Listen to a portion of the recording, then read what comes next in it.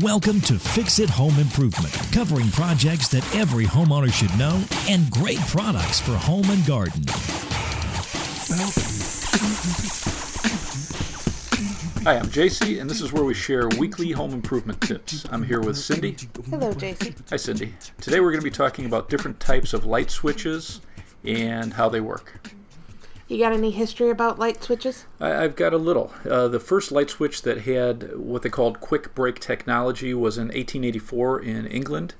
And before that, some of the older style light switches, they separated the hot wires very slowly. And then what happens when you separate, let's say we have one individual wire that is our hot, and we separate that slowly, there's an arcing that takes place. The electricity is jumping, the electrons are jumping from wire to wire, and that creates intense heat and pitting of the metal.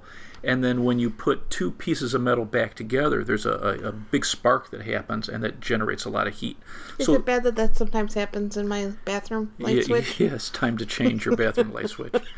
So with this, in 1884, they had this a spring-loaded switch that allowed a very quick release of the contacts, and so the faster you can separate those two pieces of metal, you have less pitting and less sparking and arcing and generating less heat. So the mechanics, it lasts a lot longer. And in fact, that's one thing customers would ask at the hardware store, hey, what's the difference between like a 59-cent light switch and something that's $2.50? And it's really the component parts. It's the quality of the metal and also the spring and the metal contacts when you're closing this connection and opening this connection, because there's so much going on with heat and arcing and sparking that these 59-cent light switches, they start to pit and break down over time. And some of them are really loud when you flip the switch. Yeah, they're just different styles. My mom has one. I visit her condo, and it's just, you can hear her when she comes out of her bed. It's like click, click, and it reverberates down the hallway, so you know where mom is. There definitely is a difference in light switches. So we're going to be talking a little bit about the different types of light switches and then how to install them. One of the first things you always have to do when you're working on any electrical projects is making sure that you're turning off the electric to that circuit. And so, having a good quality electrical tester is nice to have if you're doing these types of projects. And I always, it's funny, my dad used to work part-time at Sears Hardware. And so, every year, My mom was a store manager of Sears That's Hardware right, stores. yeah. Every year my dad, for a present, he'd always ask me to give him a list of things I needed. And I always had him get me these cheap electrical testers. And then one thing, once we started making a little money, is we started getting better quality. And there's a couple nice ones in the market. You can go to your local hardware store and pick up a Gardner Bender or a Sperry or a Klein electrical tester, and they just do an excellent job. Rather than, when we first started, I was just buying the real cheap import stuff. Right. And it didn't last. It broke very quickly. So, spend a couple dollars, and they have almost, commercial grade things that you can get pretty inexpensive now at the hardware store. But you need to make sure that you're turning off the electric to any circuit you're working on. So the most common type of switch is a single pole light switch. What is that? So if you have one switch that operates a light or a group of lights or an appliance from only one location, you have a single pole switch. The way it's wired is very simple. You have two screw terminals plus a ground screw, and those two screw terminals can be connected to either one of the hot wires, because a single pole switch is just a break in the hot. So in that electrical box, if you have white wires, they're going to be connected together with a wire connector. So there's never going to be a white wire connected to a switch. Because that's your neutral? That's your neutral. And so a hot is going to be on one screw terminal coming from the electrical panel, and then the hot going on, let's say up to a light, is the other wire. And it's just as if you were to break that connection and the light switch is connecting it and disconnecting it. So a single pole switch is just a break in the hot. So that wire's going to be black or red? Correct. Well, okay, so let's go deeper. So in Chicago and Seattle, there's only a couple places in the country where you have conduit, and so they're going to pull colored wire. But in most... Well, why don't you explain what conduit is then? So you've got this metal tubing throughout your house, like in Chicago where we are. You have, starting from the circuit breaker box or the service panel, you're going to have metal conduit going all through your house, going to metal boxes. And a lot of the electricians in the Chicago area don't even use a ground wire because all this is grounded at the box, and then there's an actual wire that goes to a piece of metal, a ground in the earth. Right. And that's how you ground it. So the conduit is all grounded, and through this conduit, you're pulling wires. Right, different color wires. Right. So, but in most of the rest of the country, you're using a non-metallic cable. So you've got an insulated cable that has, in most cases, either 2 or 3 wires plus a ground. So in the case of a single pole switch, you're going to have one of 2 scenarios. One is you're going to have one cable coming in with a black and white wire, and that white wire is actually going to be the hot. And the way they denote that it's hot is they're going to put a little piece of black electrical tape on the white wire, or they're going to use a little black paint, letting you know that that's not really a white neutral wire, it's actually a split in the hot. So this is like the electrician that set up your house is Correct. doing this. They should have marked. So if you have one cable coming into a single pole switch, you're going to have a black wire and a white wire that needs to be marked with something, electrical tape or black paint, to signify that it's actually a hot. Now, if you have 2 cables coming into the box, you're going to have a black wire connected to one screw terminal and a black wire from the other cable connected, and then the 2 white wires are going to be twisted off with a wire connector. So those are the 2 scenarios. But if you have one switch that operates one light, let's say, it's a single pole switch, and all you have to do is turn off the electric to this circuit. You're going to unscrew those 2 wires plus a ground, and then with the new switch, you're just going to put it on either screw terminal. Because we're just breaking that hot wire, right, it doesn't matter which wire you connect. So this is the easiest thing for a homeowner to rewire themselves, is a single pole switch. So both of the screw terminals are the same color? Correct. Yeah, they're the same color, and then there's going to also be a green ground, and you're either going to be connecting a bare wire to that. The bare wire is going to be your ground, or in the case of conduit, they sometimes run a green ground wire. So the next type of switch I want to talk about is a 3-way switch. Why is it called a 3-way switch? I have no idea. It doesn't really make any sense, right? No, because a 3-way switch is if you have 2 switches that operate a light or a group of lights, you have a pair of 3-way switches. Right, so again, makes no sense. Yeah. It should be a 2-way switch, right? You would think so. Single pole, 2-way, right. 3-way would maybe be 3 switches operate a light. But that's really a 4-way. Exactly. Silliness. So if you have 2 switches that operate a light, you have a pair of 3-way switches. And this is one of the most confusing things to wire for homeowners and also for most hardware store guys. It's amazing how many people I found working in hardware don't know how to wire a 3-way switch.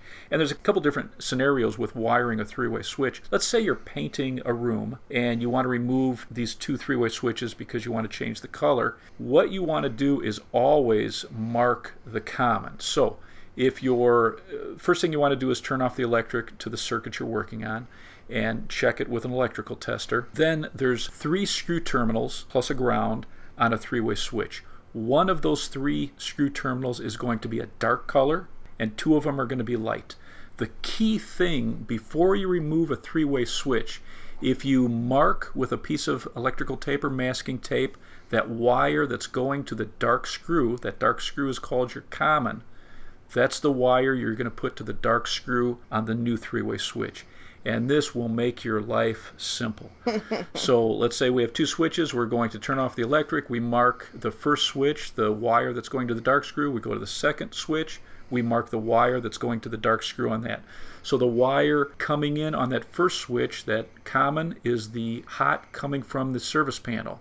That common, that dark screw, and the second switch is the wire going up to the light. Those 2 light-colored screws are your travelers, and those 2, it doesn't matter which wire you put to which traveler. So that makes it very easy. But the key is identifying the wire that goes to that dark screw, and you're never going to have a problem wiring a 3-way switch. Because on a 3-way switch, there's no on and off labeled on the switch. So. And that's a good thing to think about when you're going into the hardware store. So a single pole switch is going to have on and off marked on the lever itself. On a 3-way switch, there's nothing marked on it because up or down is on relative to the other three-way switch. And a three-way switch is really amazing. I love the beauty of how it's designed, because on that first three-way switch, so if you can imagine, the hot is coming from the service panel to that common screw, and if your switch is, let's say, in the up position, that light-colored screw, so we have two light-colored screws, if it's up, one of them has electric. If we switch it down, now the other one has electric. So in that first switch, there's going to be one screw that always has electric. And then you can turn that on and off with the second one, because you're either tapping in to that hot wire or you're disengaging it. And then depending on where the second switch is, either up or down, you can switch that first switch and always either push electric all the way up to the light or disconnect the connection. So just a beautiful, elegant design. So can you wire a three-way switch incorrectly and it still work the light? You can wire it incorrectly, and you can sometimes get it to turn on and off from one location. Right. So one of the first properties I started doing the electric on, we would hire these electricians to help teach us. And then, my business partner at the time, we tried, when we were investing in real estate, to then start doing all these projects ourselves. So we had this old house, and I removed the two three-way switches, ran to the hardware store, picked up a new pair, and I got back, and this house was so old, the insulation on all the wires was just gray. I mean, there was no, difference in them, and I had no clue that I would have to mark the wires, because all I ever changed before were single pole switches, and super easy. It doesn't matter. You just put the wires back on, So I wired it one way, didn't work. Wired it another. In fact, I spent so much time, I got frustrated. I ran back to the hardware store and I asked them how to wire it.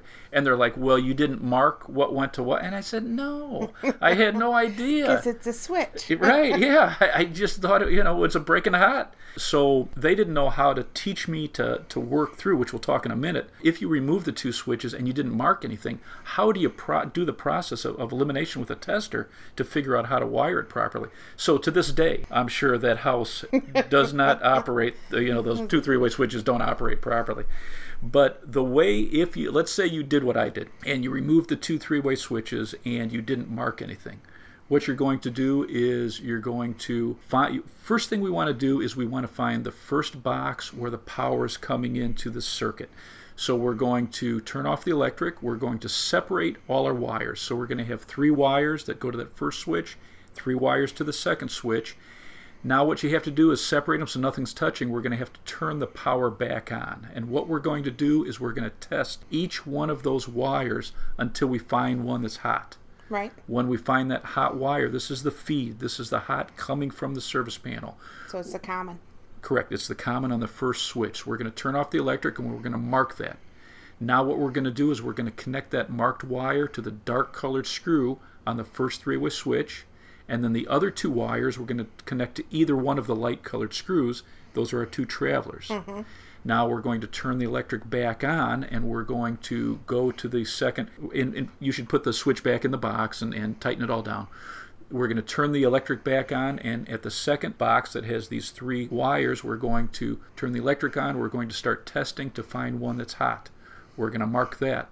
That's a traveler. That's a traveler, correct. We're going to switch that first switch in the opposite direction, and now we're going to see the second wire that's hot, and that's our second traveler. So now we're going to turn off the electric. Those 2 marked wires in the second box, those are our 2 travelers. We're going to connect those 2 wires to the light colored screw in the second 3-way switch, and then the last wire is going to be the common, the dark colored screw that goes up to the light. And that's the magic, and that's what very few guys were able to help me understand when I was investing in real estate. Right. That's the steps. So if you're replacing a 3-way switch, before you remove it, mark the 2 wires that go to the dark colored screws, and then if you've removed them, you're going to have to go through the process of testing the wires. And so, just to be clear, you have to have 2 3-way switches. You can't have a single pole switch and a 3-way switch. It won't work. Correct. Yeah. If you have a pair of switches that operate a light, you need a pair of 3-way switches. So you want to talk about a 4-way switch? 4-way switch is cool because a 4-way switch, you can have 3 or more switches that operate a light. So it should really be called a three-way switch. A three-way switch plus. So if you have 3 switches, 4 switches, 5 switches that operate one Who light. has 5 switches? Really, really rich people. So what's interesting is you always have a pair of 3-way switches, and then everything in between that pair is going to be 4-way switches. So if you have 3 switches that operate a light, you have a pair of 3-way switches and 1 4-way switch. If you have 4 switches that operate your ballroom, you're going to have a pair of 3-way switches and 2 4-way switches. And then it's basically the same way, when you disconnect. Well, what does the 4-way switch look like? So a 4-way switch is going to have 4 screw terminals plus a ground, and every manufacturer is a little different. You're going to have, so in the 4-way switch electrical box, you're going to have 2 cables, 1 pair of wires coming from one 3-way switch and 1 pair of wires coming from the other 3-way switch. And so you need to know which screw terminals to connect those cables to. So are the screw terminals different colors? In some companies there are, yes. And in fact, you really need to look at the box when you look at a 4-way switch. Some companies will have them 2 light ones and 2 dark ones, and so each colored pair is going to go to a cable. Some are going to say input or output, and that's going to be a pair. Okay. And then they're going to have A or B. And then one company, I got one from a True Value store, and the one they have, it said nothing on it. And I'm looking at this, all the screws were the same color, and I couldn't figure it out. And so what they have is 2 little raised bumps on one side. So in fact, I called the manufacturer, and I said, I can't figure out how to wire this 4-way switch. And it's actually, they had 2 little bumps on it. But there's going to be some type of either indicator what to connect to. So how do you wire a 4-way switch? So you need to look in the electrical box, and there's going to be a pair of wires coming from one cable and another pair coming from another cable. So you need to find whatever the indicator is, either input or output or different colored screws, and you're going to connect the 2 travelers from one cable to that pair, and then the other cable to the other identified pair. So the next type of switch you can have is a double switch. So you have 2 switches on one body. And this is designed for electrical boxes that are really designed, the smaller electrical boxes designed for a single switch. The way this works is, let's say for example you have 2 single pole switches on one body, so on this double switch. It actually matters which wire is connected to which screw terminal. Because so on this switch, each switch is controlling 2 different fixtures. So correct. Like in your bathroom, one switch will control the light, the other switch can control your fan. Exactly. It's a great example. And in this case, we have a feed wire that's going to be feeding one side of the switches, and it's supplying the electricity for the 2 switches. Okay, let's discuss how many screw terminals there are. So on one side, you have 2 screw terminals that are connected by a metal tab, and this is a breakaway tab in case you were to have 2 circuits coming into this box. Okay, time out. Let's talk about what a circuit is so everybody can understand. So a circuit is just a loop of power. So coming from your service panel, whether you have fuses or circuit breakers, you've got a wire that's taking a path through, let's say, to the bathroom, and it goes to the bathroom, it feeds your switches, your outlets, and then it comes back to the service panel. So you've got black wires going to your switches, your outlets, and lights, and then white wires coming back in a loop to the service panel. And it's this constant loop. This is your circuit. Run by, let's say, a circuit breaker for that group of lights or outlets. So on a circuit, several different rooms could be on the same circuit. Right, depending on how your house was wired, yes. But in this case, it's important, even though these are single-pole switches, a traditional single-pole switch, it doesn't matter which screw terminal you connect because it's just a break in the hot. In the case of a double switch, and the same with a triple switch, you need to know the feed wire. So before you remove a double or triple switch, you'd want to mark the wire that's going to the screw terminal on the side with a breakaway metal tab. Right. And then the other 2 wires are going to be going, for your example with the bathroom, one's going up to the fan, one's going up to the light. Right. And then if you were to remove, let's say, a double or triple switch, and you didn't know which wire to connect, we'd do the same method as we did with the 3-way switch. We're going to separate the wires, we're going to turn back on the electric, we're going to test the wires to find the feed, the wire coming from the service panel, the hot wire, and we're going to mark that, and that's going to go to the screw terminal with the 2 screws connected with the metal tab. Okay. And in this case, you're going to connect either screw. It doesn't matter which screw on that tab side, because that feeds, the electricity is going to pass through the tab and feed both sides of the switch. So since I cut you off before, if you have two circuits coming into that box and controlling that light or that switch? Yes, you would break that metal tab. So if you saw two wires and that tab broke, and that's why it's so important that we're looking at switches and outlets to look at these tabs, because if they're broken, that means that we have two different circuits that are powering that switch. And then with the new switch, you'd have to take a needle nose pliers and break off that tab, and then each switch would be controlled independently by a different circuit. So another switch you can get is a dimmer switch. Okay. These come in single pole switch variety or the three-way. Right. You have to pay attention to the packaging.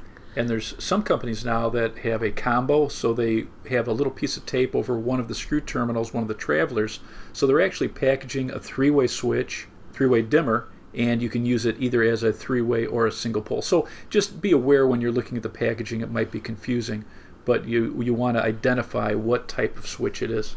Okay, what does a dimmer switch look like? So, well, a lot of different companies. Some have like the Decora, it's a rectangular shape that pushes on and off, and then on the side it has a little sliding lever to control the amount of light. Some have just a tab that slides up and down. So there's a few different styles of dimmers. I really meant more like the screw terminals. So one thing with some of the dimmers is, rather than traditional screw terminal, you have wire leads. So they have a short little wire that you're going to connect. And in this case, when you're connecting a regular switch on a screw terminal, you generally are going to strip about 3/4 of an inch of the insulation and create a little hook that goes underneath the screw terminal. If you have a wire lead, like on some of these dimmer switches, you're going to straighten out your wires now, and you're going to connect them with wire connectors. And one trick, if you are connecting a solid wire, let's say that's coming from your electrical box, to a stranded wire, and you're connecting it with a wire connector that has those little metal springs inside. Right. What you want to do is you want to trim your solid wire out of your electrical box to about 1/2 inch is stripped away, the insulation. And on the wire lead to the dimmer, you want 5/8. So you want that stranded wire slightly longer. And when you insert this into the wire connector, that stranded wire is going to tie up inside that metal spring, and it's really going to tie this together nice. Because stranded wire is really kind of slippery. Right. When you try to connect stranded wire to solid wire, it's very difficult for it to grab. So if you take that stranded wire a little bit longer and shove it into the tip of the wire connector, you're going to get a fantastic connection. So just be aware that there's wire leads on some of these. I think all manufacturers come with the wire connectors with it.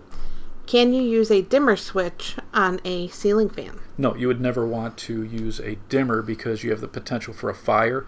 So for the fan to start up, if there's not enough electricity going to it, you can overheat that motor, and it has the potential for a fire. So if you're looking to control fan speed, you need to buy a switch that specifically says it's a fan speed control switch. And it'll have 3 different settings, 3 different speeds, and it's a real specific design. So no, you would never want to use a dimmer to control fan speed. Can you please explain a motion sensor switch? So I just put one of these in my mom's condo. The president of her condo was complaining that people were leaving the light on in the laundry room. And so a motion sensor switch is very similar to a double switch. You need to know the feed side and the load side. So you're going to read the instructions, and every company's a little different. I think this had a black wire and a red wire.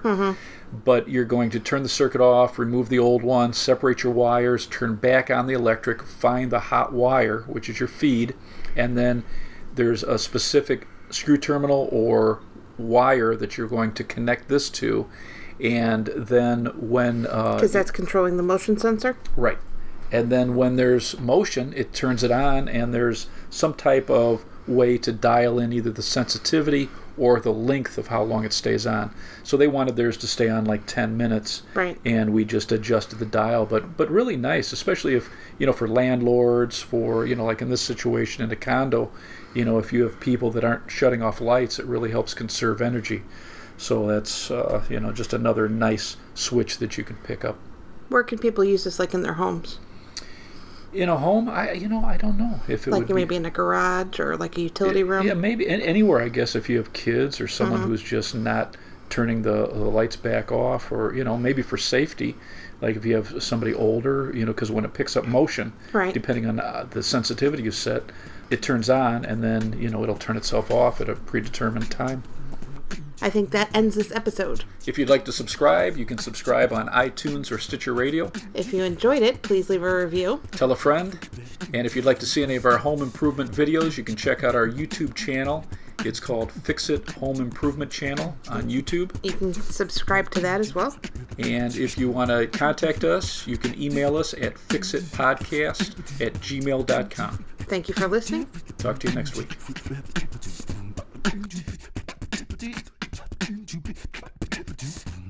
Do